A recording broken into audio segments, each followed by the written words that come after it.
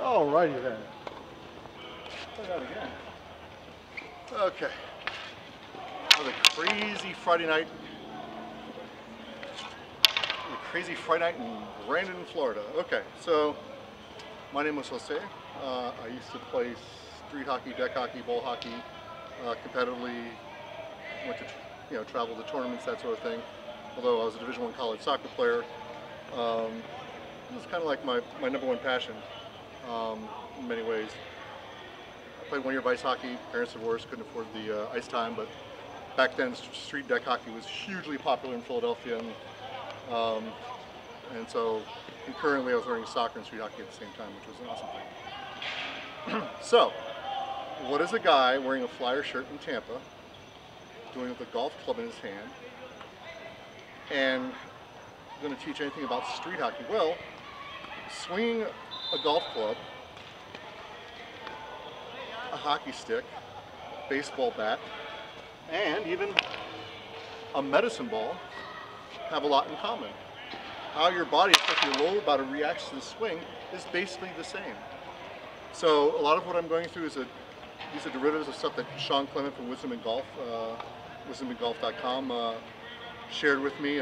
He uses one of the few people who uses neuroscience and neurology principles to teach you how to swing things organically, because your brain will do things for you, will help enable flow of performance and destroy flow performance based on where your focus is or went. So, medicine ball. It's a 10-pound soft medicine ball. You can get it at Walmart or Marshall's. And so if you're swinging a medicine ball, I'm going to do it feet together for a reason. This forces me to rotate my body. I can sway with my legs apart, but if my feet together, I can't sway at all. So when I swing, first off, let the medicine ball hang from your shoulders, right? Creating a pocket, your butt towards, in this case, La Palma volcano. And now I have an established pocket. Now if I swing back and through without stopping, my butt is having to counterbalance this motion. Right? If my body doesn't turn, the medicine ball is going to pull me, right? But if I am turning with the swing, and the swing, finding the swing being in sync with the turning of the lower body, turns your body into a trebuchet, catapulting the medicine ball back and through, right? So, here's from this angle. Now here's a cool thing. Feet together again. When I'm fully extended, look where my shoulders are and my butt is. This is full extension.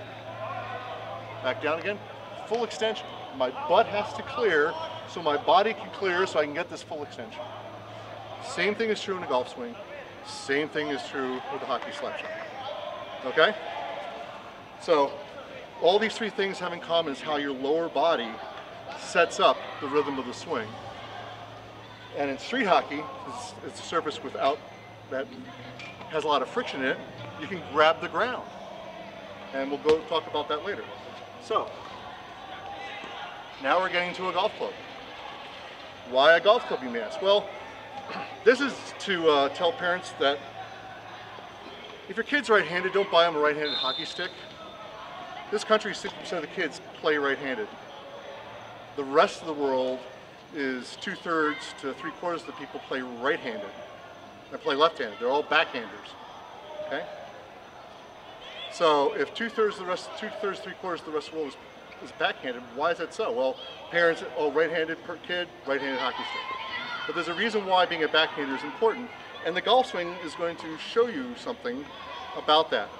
A lot of your top golfers are actually backhanders. Ben Hogan, Phil Mickelson, Vijay Singh, Sergio Garcia, Jordan Spieth are backhanders, meaning that they're left-hand dominant playing right-handed. Or in Phil Mickelson's case, it's the opposite. And there's a reason why this is helpful. So, if I'm going to do a one-handed swing with this golf club, let me get further back, right? With my left hand, right? With my right-handed club, and I want to get full extension, my body has to clear. My body has to clear in order for me to get full extension, and then when I throw the bottom club, my body will turn to allow access to that. The momentum of that swing is going to turn my body, pick up my head automatically, right? Now, after establishing the width of my backswing, now we do the same thing with the right-handed swing, and now I'm going to throw the club there. now, wow, much more pronounced. Not only the momentum of the right arm pulling you through, right, but your brain anticipates this and gets the body out of the way quicker so that you don't tear a rotator cuff and then you can't kill your evening meal on the Serengeti in Africa or in the mountains of Montana. So your self-preservation system will kick in to clear the body more quickly with the right hand, and then you put those things together to give you full backswing and full follow through. Okay? Pardon me, I'm swinging a golf club with soccer goalie gloves. Okay.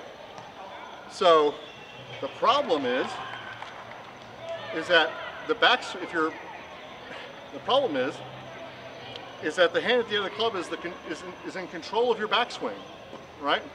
Because your body will anticipate the need to clear the body. Now it created the potential to swing through, right? But if you're right hand dominant, the problem is you'll pick up the club and that initiates your backswing, and where's the turn, right? So in hockey, left-handed stick, what you see people who are right-handed with a right-handed stick do is they pick up the stick like this. This is the trigger for the backswing. But that's not loading potential for your slap shot, right? This is loading potential. Clearing. So this is my dominant hand, this is the trigger, I get that for free, right? And then the transition's a pull, not a cast, just like in golf, but a pull, and then this is releasing at the bottom, like pushing a kid at the swings, pushing a kid from the side on a swing, or pushing them at the bottom to get them to go higher. Okay? So being a backhander has its advantages out of the gate with respect to initiating the backswing on a slap shot. It happens automatically. Okay? So the litmus test is if you allow your kids to sweep the floor, how do they sweep the floor? Okay, and then just regrip now, or sweeping the floor this way. Just that simple. Okay?